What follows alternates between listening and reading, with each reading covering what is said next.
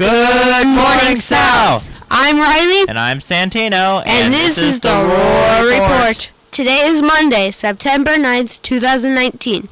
Please stand for the Pledge of Allegiance. I pledge allegiance.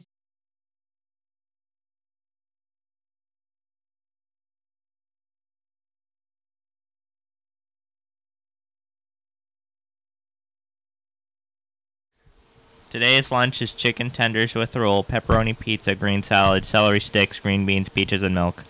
The cross-country team competed at the McGowan Invitational at Watkins High School on Saturday. All athletes worked hard and put in a great effort during the races. Kylie Bateson, Sophia Calando, Julia Chrisman, Sage Livers, and Paige Upton all set new personal records during their race.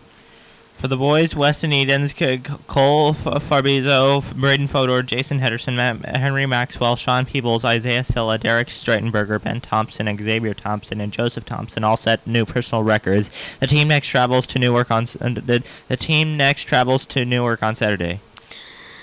In 1967, Sergeant Dwayne Hackey becomes the first living Air Force enlisted man to win the Medal of Honor for rescuing a downed pilot in Vietnam.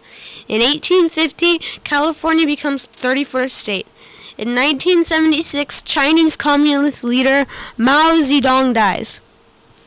Happy birthday to Braden Fodor, Natalie Fogel, Priya Banks, and Tanner Southern. Have a great day, South.